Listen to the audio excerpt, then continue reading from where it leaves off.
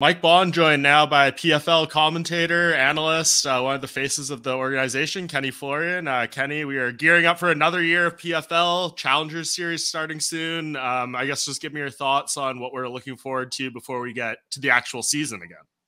Yeah, Mike, thanks, man. I'm really looking forward to it. Obviously we have the Challenger Series coming up. That's going to be on Fubo TV and Fubo TV, sorry.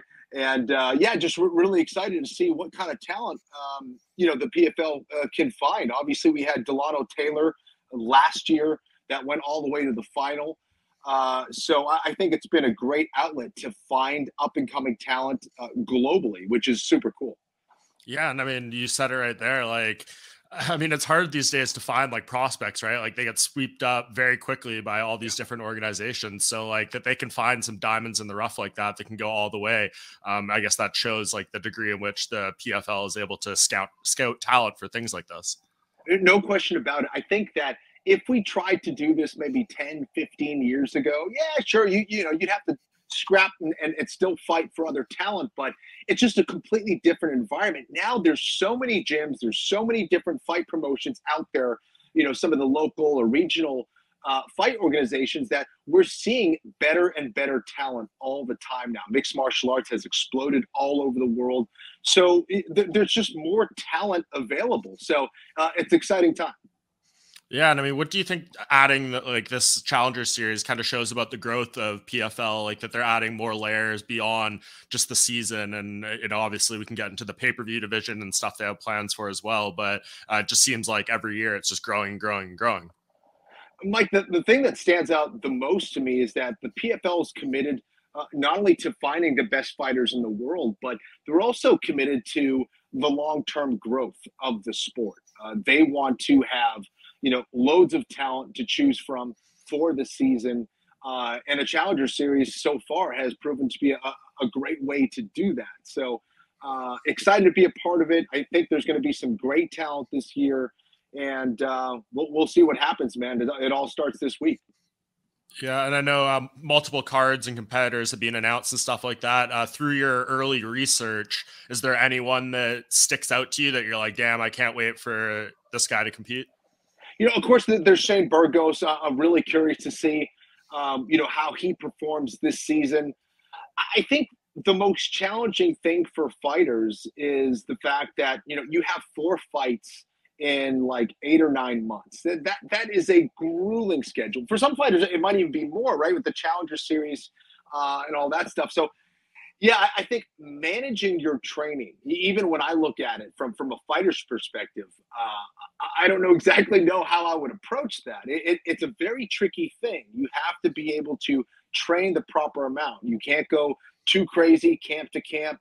You also can't take too much time off. Obviously, you got to make weight. You got to stay in shape. You got to be sharp for each and every fight. So managing the pacing, I think, for the training camps is probably the most difficult part. So curious to see how Shane prepares for that. But there's a ton of talent coming up that I'm excited to see, and maybe some other fighters that have yet to be signed. So still early. Yeah, and seeing this journey of, fighters go through the season multiple times over, and as you said there, the difficulty of it, especially trying to do repeat championships and things like that. What do you think you've kind of learned about this process from the fighter side and kind of what they have to go through? You touched on a little bit there, but if you could elaborate, I guess, a little bit more. Yeah, for sure. It's kind of the management of the training camps themselves, managing the intensity of it, and also the management of injuries, having good people around you, coaches and cornermen that are going to tell you to do the right thing. Sometimes we do a lot of silly hard work that is unnecessary, crazy amounts of sparring or overdoing it with the strength and conditioning. Your body can only take so much, and everybody is different. So knowing your fighter and knowing how much they can take and how much they can sustain throughout the season, I think, is the biggest challenge out there. Do you look at it and ever kind of compare it to the Ultimate Fighter process you went through, and kind of obviously a lot of differences, but some similarities as well? No question about it. I think that, when I started, I was on the show for 2 months, which was really, really difficult. You're kind of shut off from the outside world. And then, of course, you have the finale where, you need to be able to perform. So, yeah, definitely some similarities. I do like the Challenger Series, because it's just one night. You show up one night and that's it. You don't have to stay in a house, all that stuff. But yeah, I like this format a lot. I think the other thing about the PFL, which is really interesting, which is going to get fighters thinking if they're not thinking about it already, is the time and effort that they invest into their training, into their fights. If you are a guy that's in the top 10 or wanting to get into the top 10, you're either with the UFC or about to sign with a bigger promotion. If you're doing the math, you're going, wait a sec, I could fight in the UFC for several years and never total $1 million. I could be, kind of this hotshot prospect going to the PFL, and in a year or two, I could have a legitimate shot at winning $1 million. I think that says a lot. When you're talking about maximizing your career and doing the best with what you're given, I think PFL is going to be a much more viable option. It is going to entice way more fighters that are on the brink or about to either re-sign or looking to sign with the big promotion. Especially, maybe some of those guys that, top 3, 4, 5 never were able to get a belt. Maybe they challenged for the belt. Maybe a similar situation to me where they challenged for the belt 2 or 3 times, weren't able to get it. Going to the PFL, you can make that money and be a world champion as well. So I think it's going to be an interesting option as people really start to think about, the economic incentives. Yeah, and obviously you kind of said it there. You accomplished a lot in your own career, fought for multiple UFC titles, things like that.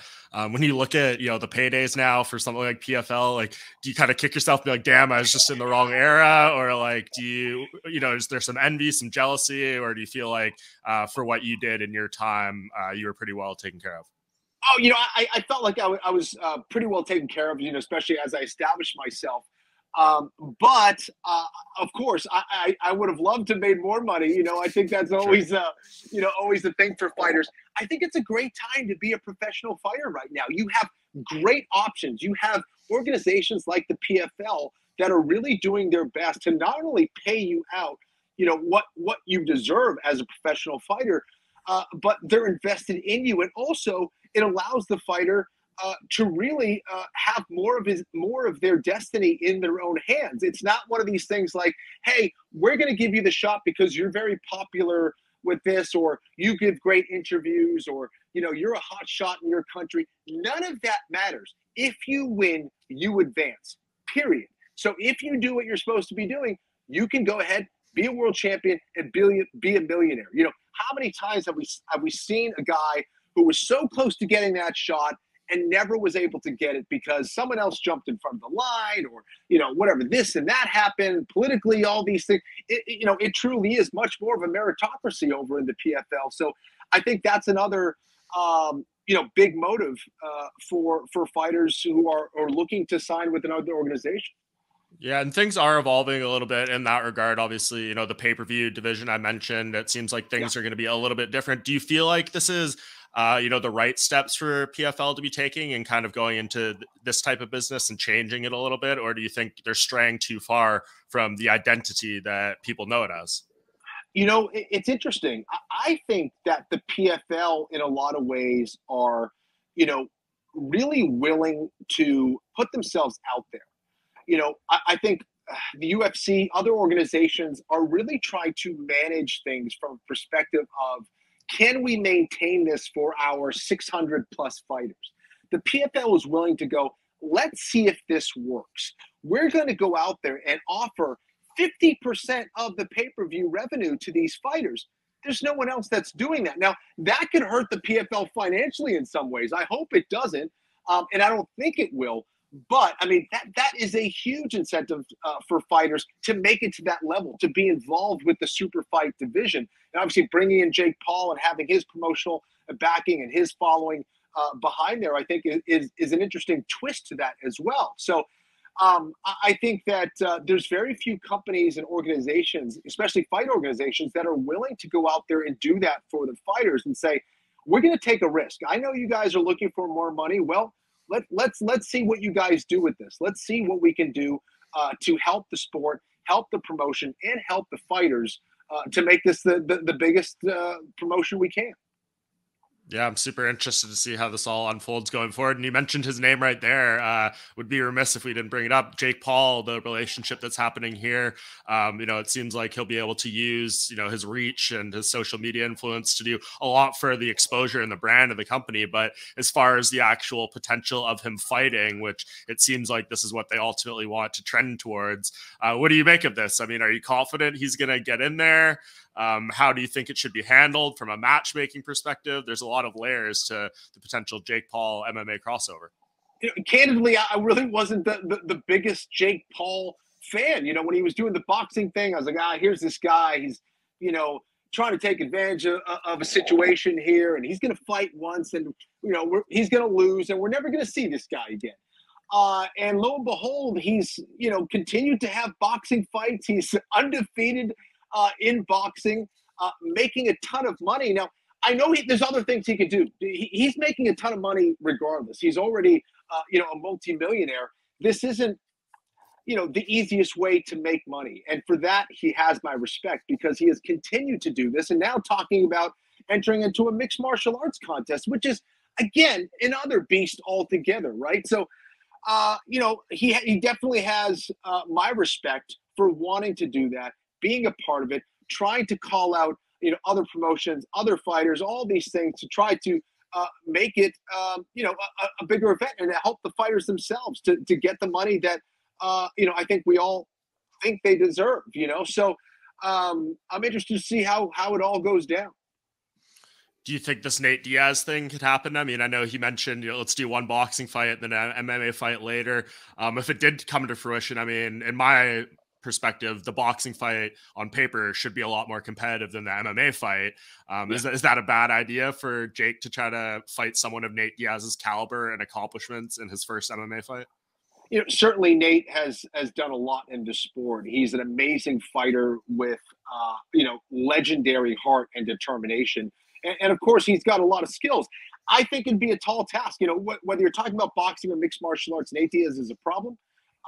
Even though he's been fighting for a long time. But I think Jake has done a great job of picking the right fights and the right fighters up in this standpoint. And I mean, I'd be curious to see how it goes down. Jake is a dangerous dude. If he hits you, you could be in trouble. He's a big guy.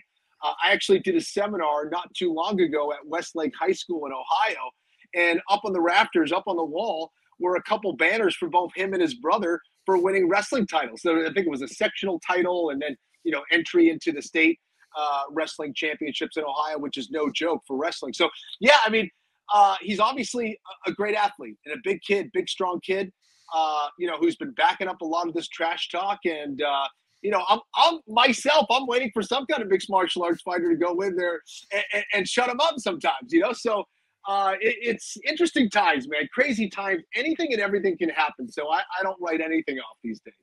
Yeah. What do you think would be the best play, though? Like, say the Nate Diaz thing doesn't come to fruition and he just comes and wants to have, an MMA fight with PFL. What do you think is the best path to kind of use him? Do you put him in there against a guy with some name and some experience? Because it's okay, this is the biggest selling fight we can make. And maybe the odds are, not necessarily in Jake's favor. Or do you find someone who's, maybe on a similar skill level who no one really knows, but you feel like he can win this fight? Right. I don't know. I think that it's intriguing, that he's going after Nate Diaz because potentially maybe he goes out there and says, we do a boxing fight and then we do a mixed martial arts fight. Now, it gets a little bit more complicated as you try to tie those two things together. But I would assume it's someone who's going to be willing to do both. In my head, anyway, I see that as the most intriguing thing. It's like, hey, you fight me in boxing, and then we'll do it in mixed martial arts. So maybe that's Nate Diaz. Maybe it's someone completely different.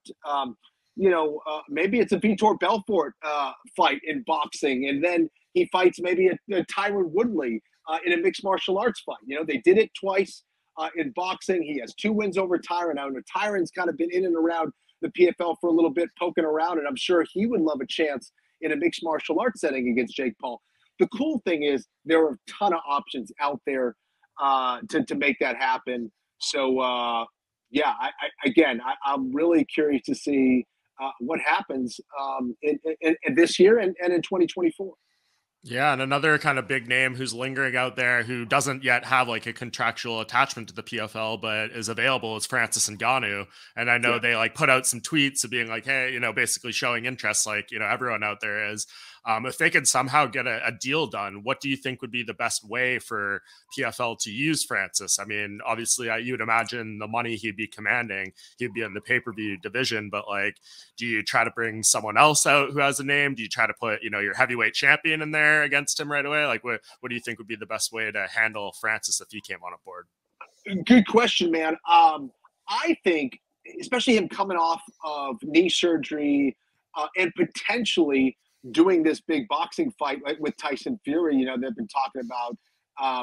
I think that putting him in the super fight division would probably make the most amount of sense. Him fighting whoever ends up being the champion for the PFL, I think would be really intriguing.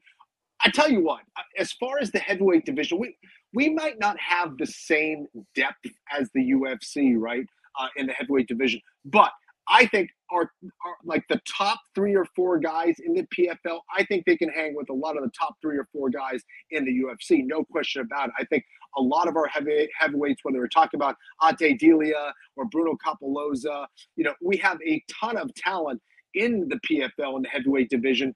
And I think there's a lot of intriguing matchups and potential for them against Francis Ngannou. And, who knows? I think signing Francis Ngannou would be massive, not only for the PFL, but for the sport. And it's going to get fighters to scratch their heads and going, maybe I can go over there. And I think it would allow the PFL to get a ton of respect and eventually get even more great fighters. Yeah, it would be a game-changing move for them. And I know we only have a few minutes left here, so I want to kind of do some rapid-ish fire with you, Kenny. Sure. I'm going to give you, either a name, a promotion name, or like a fill in the blank, and you just give me the first thought that comes to mind. Keep it short, long, whatever you want to do, given what it's off. So, number 1, Kayla Harrison. Kayla has an opportunity to come back from adversity again and, to establish herself as one of the greatest of all time. I would love to see her and Larissa go at it again. Jon Anik. Jon Anik. He is the man. Hardest working guy in MMA and one of the most talented broadcasters out there right now in any sport. Slap fighting. I hate it. No defense. If you can't defend yourself, I'm out, man. I don't want to see any of that. I think it's horrible.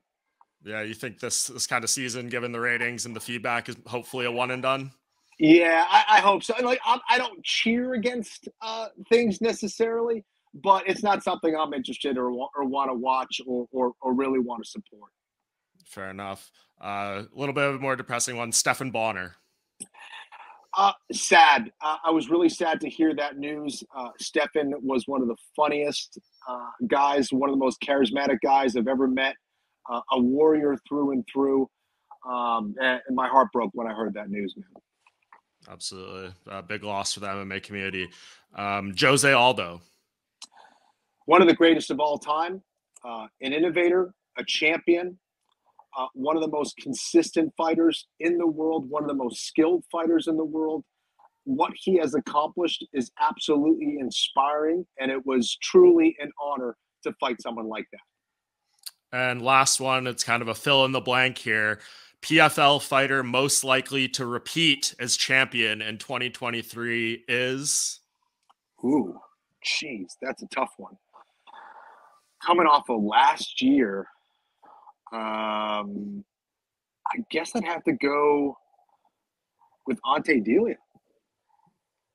Yeah, that's a good one. For sure. Yeah. It's tricky. I somewhat stumped you on that one. It was a little that's a tough one. Yeah. Perfect. Well, yeah, that's all of them, Kenny. I really appreciate you taking the time. It was great to chat with you and catch up. It's been a little while, so I'm glad to see you're killing it and you're doing your thing over there. It's always great to see you on the broadcast. I think you guys do an amazing job. So best of luck. Just keeping the train rolling. Really appreciate it, Mike. Take care, man.